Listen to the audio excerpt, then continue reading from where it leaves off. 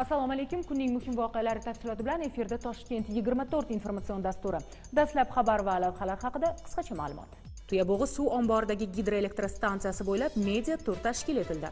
Ichki ishlar vazirligi tomonidan Mustaqillik bayramiga tayyorgarlik ko'rish bo'yicha o'tkazilayotgan profilaktik tadbirlar yuzasidan matbuot anjumani tashkil etildi. Bekobodda olib borilayotgan bunyodkorlik ishlari natijasida shahar va qishloqlar obodlikka yuz tutmoqda. Shuningdek, dasturimiz davomida xorij hamda sport hayotiga oid yangiliklar bilan tanishasiz. Xalqimiz azaldan ustoz va muallimlarning hurmatini o'z o'rniga qo'ygan, ularning qadri nechog'li baland ekanini teran anglagan, ustozga nisbatan ehtirom va hurmat ila muomala qilgan. O'zbekiston Respublikasi Prezidenti Shavkat Mirziyoyev raisligida 23-avgust kuni xalq ta'limi tizimini rivojlantirish, pedagoglarning malakasi va jamiyatdagi nufuzini oshirish, yosh avlod ma'naviyatini yuksaltirish masalalarga bag'ishlangan video selektor yig'ilishi bo'lib o'tdi. Bu haqda o'qituvchi va murabbiylar fikri bilan tanishamiz. Ushbu murojaatni eshitib, bir pedagog sifatida, qolaversa ona sifatida juda ham ta'sirlandim. Chunki bugun yurtimizdagi ta'lim tizimini, aynan xalq ta'limi tizimini rivojiga, o'sib kelayotgan yosh avlodimizga puxta bilim berishga shaxsan prezidentni o'zi bosh-qosh bo'lyaptilar. Bu albatta har bir o'qituvchida katta mas'uliyat, o'zini ustida yanada ishlashga, o'zi ibrat namunasi bo'lishga undaydi. Yana bir jihat shundaki, prezidentimiz aynan umumta'lim maktablariga oliy ta'limning professor o'qituvchilarini biriktirib qo'yish, barcha tuman hokimlari, viloyat hokimlarining maktablarga borib hokim soatlarini o'tkazishi, o'zini hayotidagi bir ibratli jihatlarni yoshlarga hayotiy bir misollar bilan tushuntirib berish. Bu orqali esa ular qalbida ona vatanga muhabbat, o'sha milliy istiqlol g'oyalariga hurmat tuyg'ularini shakllantirishga hissa qo'shishga chaqirdilar. Hamda prezidentimiz aytdilarki, biz ergashuvchi emas, balki ergashtiruvchi bo'laylik. Biz ibrat maktabi bo'laylik. Biz o'zimiz yoshlarga namuna bo'laylik. Bugun aynan ta'lim dargohlarida faoliyat olib borayotgan o'qituvchi va murabbiylar, ayniqsa ma'naviy ma'rifiy ishlar bo'yicha direktor o'rinbosarlari bugun ana shu jihatlarga tayyormi? Ular o'z oldilariga qo'ygan maqsadlarga erishyaptilarmi? Bugungi kundagi umumta'lim maktablarda qanday muammolar mavjud? Aynan u yerning mayli moddiy texnik bazasini, qurilishlarini qilish mumkin, lekin u yerdagi ta'lim sifatini, o'sha xalqaro jahon talablariga javob beradigan yoshlarni tarbiyalashda yuzaga kelayotgan muammolarni bartaraf etish bo'yicha oldimizda turgan vazifalarni aniq puxta misollar bilan keltirib o'tdilar. Yillar davomida haqiqatdan ham maktablarimizda talay muammolar o'z yechimini kutib turgan edi. Mana 2 yil davomida qator chiqqan farmon qarorlar bilan maktablarda umuman ta'lim tizimida qator yangiliklar kiritilgan bo'lsa, mana bugungi yig'ilishda maktablarimizdagi o'sha moddiy texnika bazalarini yaxshilash, yillar davomida o'sha maktab direktorlarining yelkasida og'ir yuk bo'lib turgan qurilish, ta'mirlash ishlaridan ularni ozod etish, o'qituvchilarni mana shunaqangi og'ir yumushlardan ozod etish kabi qator masalalarni ko'rish bilan bir qatorda maktablardagi bugun o'zini muddatini o'tagan o'sha o'quv xonalaridagi fizika, ximiya, biologiya xonalaridagi o'quv jihozlarini qayta yangilash, kompyuter sinfxonalaridagi o'sha kompyuter texnikalarini bugungi kun zamon talablariga javob beradigan kompyuter moslamalari bilan almashtirish, internet tizimi kabi qator masalalarga to'xtalib o'tdilar. Yillar davomida erkak o'qituvchilarimizni o'sha ta'lim muassasalariga kelmasligi, uni o'sha oylik maoshlari bilan bog'liq holati hamda o'sha yaxshi o'qituvchilarimizni nafaqaga yoshiga yetishi bilan o'sha ta'lim muassasalaridan ketib qolishlari ham bugungi kunda maktablardagi tajriba yetishmasligiga olib kelmoqda. Men o'ylaymanki, mana shu moddiy tomondan o'qituvchini qo'llab-quvvatlash hamda uni mavqeini oshirish, albatta tajribali ustozlarimizni qaytishga, maktabda erkak o'qituvchilarimizning soni ko'payishiga va shu bilan birgalikda maktabdagi ta'lim sifatiga ham o'zini ta'sirini ko'rsatadi. Bekobodda olib borilayotgan bunyodkorlik ishlari natijasida shahar va qishloqlar obodlikka yuz tutmoqda. Qurilish ishlari mustaqilligimizning 28 yillik tantanalari oldidan nihoyasiga yetkazilishi rejalashtirilgan. Mavzuni muxbirimiz davom ettiradi.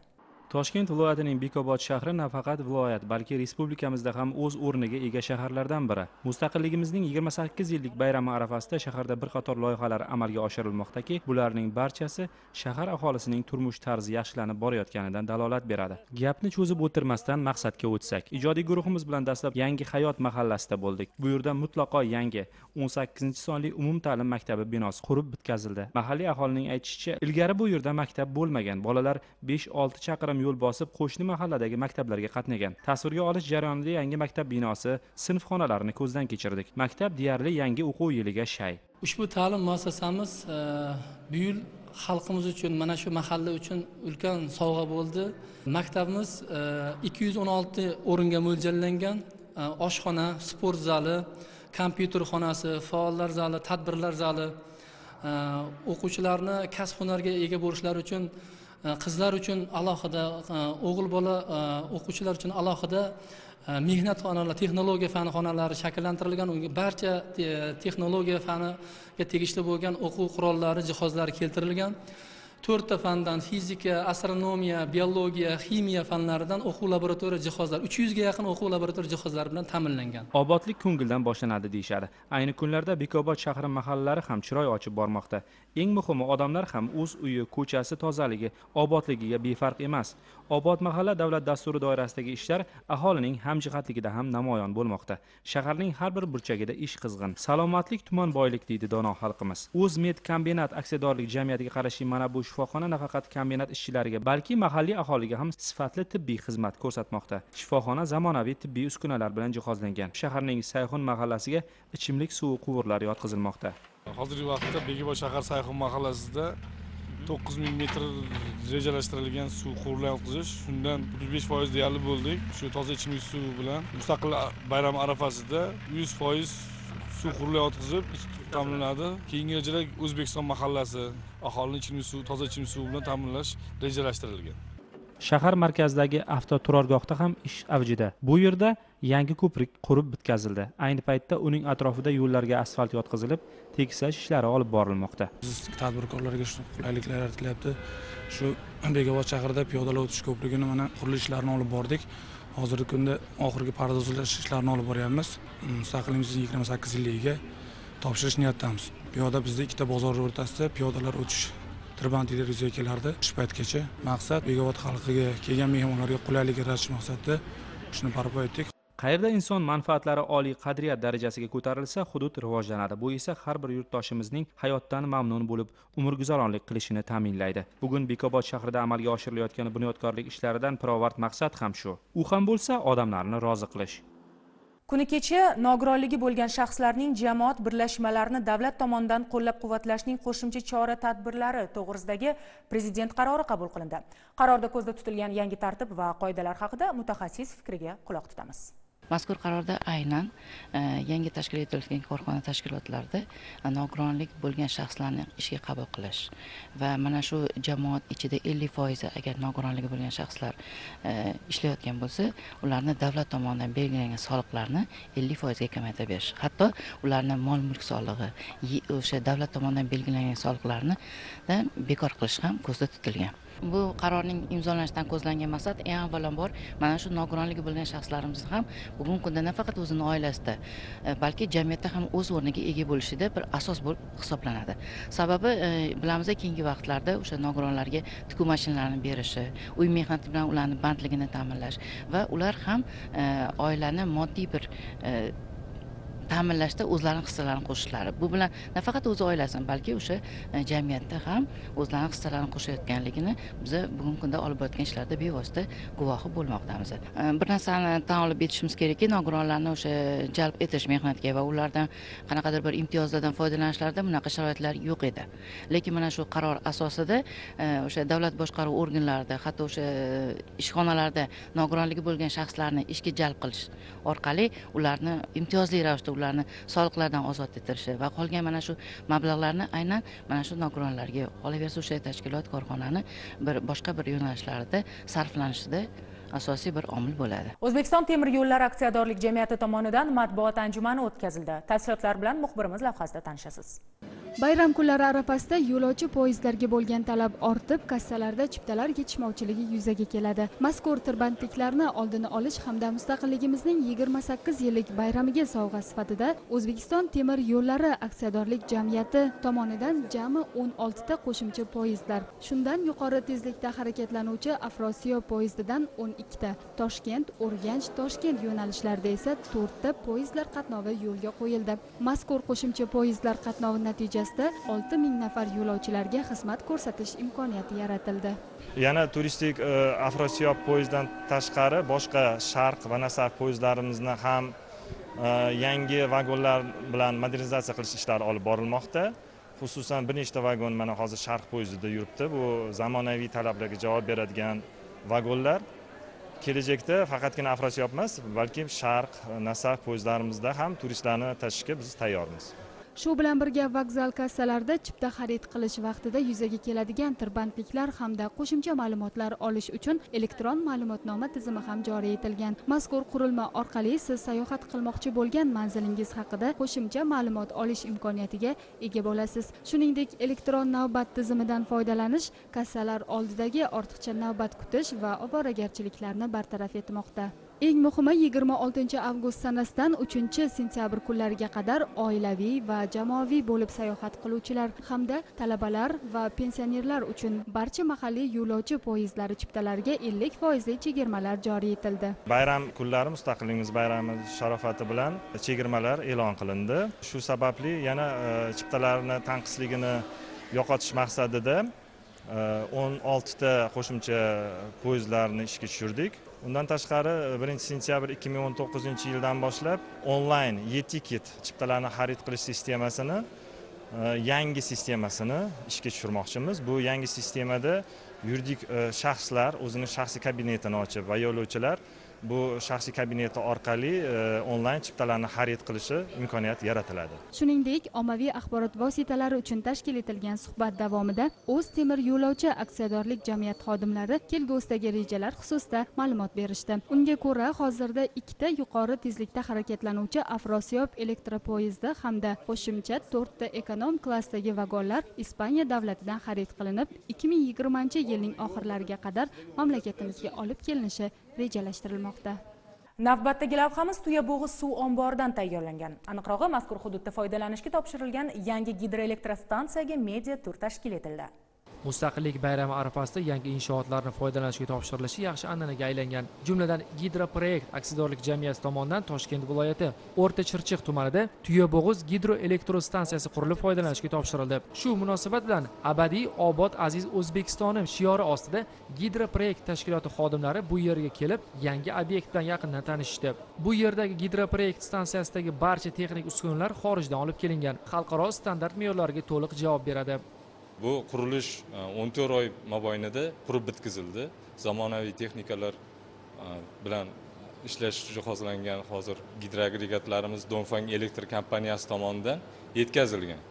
Hozirgi kunda shu Tuyabog'i suv omboridan kelayotgan shu suvlarni agregatlarimiz orqali o'tkazib, shu elektr energiyani ishlab chiqarmoqdamiz.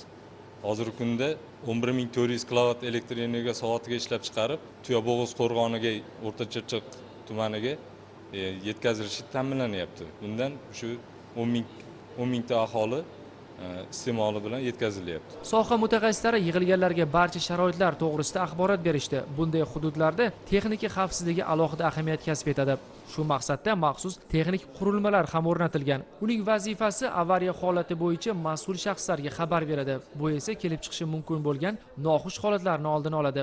Siz ko'rib turgan ushbu suv ombori Tuyabog'iz gidroelektrostansiyasining hisoblanadi. Bu yerga Toshkent dengizidan suv quyiladi. Tuyabog'iz gidroelektrostansiyasining qurilishi rasman 2017-yilda boshlangan bo'lib, 2019-yilda ish boshladi. Hozirgi kunda bu yerda 22 ta ishchi o'rni yaratilgan. Umumiy maydonning uzunligi esa 5 gektarni tashkil qiladi. Uchrashuv davomida Gidroproyekt mutasaddilari bu yerda mehnat qilayotgan xodimlarga muntazam tarzda o'z malakalarini oshirib borishlari uchun tegishli tashkilotlar bilan muzokaralar olib borilayotgani to'g'risida ma'lumot berishdi. Ichki ishlar vazirligi tomonidan jamoat xavfsizligini ta'minlash samaradorligini oshirish yuzasidan amalga oshirilayotgan ishlar, shuningdek, Mustaqillik bayramiga tayyorgarlik ko'rish bo'yicha o'tkaziladigan profilaktik tadbirlar mavzusi yuzasidan matbuot anjumani tashkil etildi. Milliy matbuot markazida bo'lib o'tgan uchrashuv tafsilotlari haqida muxbirimiz tanishtiradi. Milliy matbuot markazida tashkil etilgan tadbirda Ichki ishlar vazirligi tomonidan jamoat xavfsizligini ta'minlash samaradorligini oshirish bo'yicha amalga oshirilayotgan ishlar, shuningdek, Mustaqillik bayramiga tayyorgarlik ko'rish bo'yicha o'tkazilayotgan profilaktik tadbirlar mavzuida anjuman o'tkazildi. Unda Ichki ishlar vazirligi xodimlari va ommaviy axborot vositalari vakillari ishtirok etdi. Mustaqilligimiz 28-yilgi bayram munosabati bilan 1-avgustdan 30-avgustga qadar respublikamizda keng qamrovli profilaktik tadbirlar amalga oshirilmoqda. Jami tadbirlarga 15 mingdan ortiq ichki ishlar organlari xodimlar hamda 25 mingga yaqin jamoatchilik vakillari jalb etilgan. Bugungi kunga qadar tashkil etilgan guruhlar tomonidan 5 milliondan ortiq obyektlar tekshirildi. Tekshiruv davomida aniqlangan huquqbuzarliklar bo'yicha ham choralar ko'rilmoqda. Bundan tashqari ichki ishlar organlarida hisobida turuvchi shaxslar, shuningdek sog'liqni saqlash organlari hisobida turuvchi shaxslar bilan yakka tartibdagi ishlar amalga oshirilmoqda. Qayd etish kerak, jamoat xavfsizligini ta'minlash samaradorligini oshirish yuzasidan soha xodimlarining hamkorlikda olib borilgan ishlari natijasida 7 oy yakuni bo'yicha qotillik 30%, ga, og'ir tan jarohat yetkazish 32%, ga, talonchilik 55%, ga, bosqinchilik 37%, firibgarlik esa 44% ga kamaygan. Bugungi kunda tobora rivojlanib borayotgan sohalardan biri bu raqamli televideniyadir. Yurtimizda teletomoshabinlar talabidan kelib chiqib, eng so'nggi texnologiyalar asosida faoliyat yuritib kelayotgan O'zdigital kompaniyasi Toshkent viloyatining Zangiota tumani aholisi uchun yangi xizmat turlarini taklif etdi. Mavzuni muxbirimiz davom ettiradi. Aholiga raqamli televideniya xizmatlarini taqdim etib kelayotgan O'zdigital TV mas'uliyati cheklangan jamiyati xodimlari Toshkent viloyati Zangiota tumanidagi namunali mahallasiga borib, yangi qurilgan uylarda istiqomat qilayotgan fuqarolar bilan uchrashib, o'z xizmatlari haqida ma'lumot berishdi. Jamiyatning asosiy maqsadi har bir mijoz uchun individual yondashuv va eng qulay shart-sharoitlarni yaratishdan iboratdir. Kompaniya mijozlar sonini ko'paytirish va aholiga qulay shart-sharoit yaratish maqsadida yangi qurilayotgan namunaviy uylarda sotuv va ulanish ofislari tashkil etilib kelmoqda. Bunday ko'chma sotuv va ulanish ofislarini tashkil etib, mijozlar uchun qulaylik yaratishda davom etamiz. Fuqarolar shu joyning o'zida mahalliy va xorijiy telekanallarni ko'rish uchun qanday qurilmalar kerakligi, pulli xizmat turlari haqida ma'lumotga ega bo'lishdi. Jamiyat xodimlari fuqarolarning uyiga borib, mahalliy va xorijiy telekanallarni ko'rish uchun zarur bo'lgan raqamli to'lqinlarni qabul qiluvchi uskunalarni o'rnatib berishdi. Mana bizning mahallamiz shu kompaniyasiga kelganiga bo'lib, shular uchrashib, televideniyada ularni o'rnab berar ekan, televizor ko'rishimiz yaxshi ekan, karta bor ekan. Ana o'rnatamiz, xudo xolasa. 67 ta kanal ko'rsatar ekan. Raqamli televideniya sohasida faoliyat olib boruvchi jamiyat bu kabi tadbirlar orqali aholiga ko'rsatilayotgan xizmat sifatini yanada yaxshilashni maqsad qilgan.